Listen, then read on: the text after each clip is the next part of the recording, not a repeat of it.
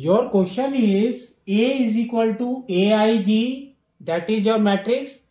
M into N is a square matrix if M is less than N, M is greater than N, M is equal to N, none of this.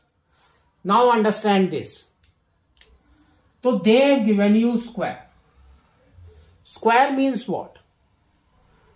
It will be what? 2 into 2.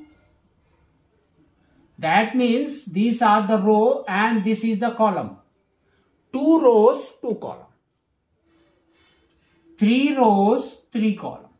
4 rows, 4 column. Likewise, it should be there. That means, and this row which belongs to your M. And the column will belongs to your N. So now if you see what happened, both are equal. So therefore, here option C is there. M is equal to N. So this is your correct option.